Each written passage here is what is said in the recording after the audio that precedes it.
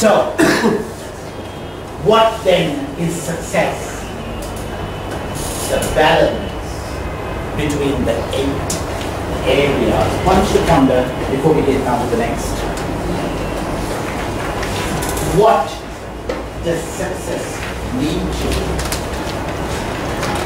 When you go home today, ask that from yourself.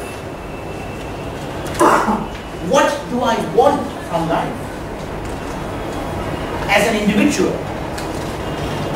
as a family, what do you want to achieve? Don't be just running. Don't be saying, no, time to think, no, time to think.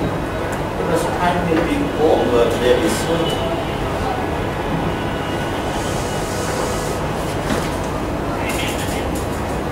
The journalists who are here can do a lot of good and a lot of bad if you want to.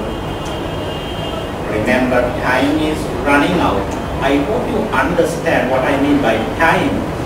When it is over, you may not get another job. So what does success means to you? First point to ponder when you leave the session today.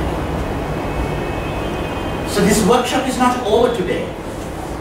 It only begins today.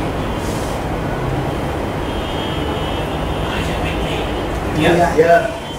Second point, what do you want to achieve in life? Identify that. Because you got to focus on that. How do you see yourself in the next 2 years, 3 years, 5 years?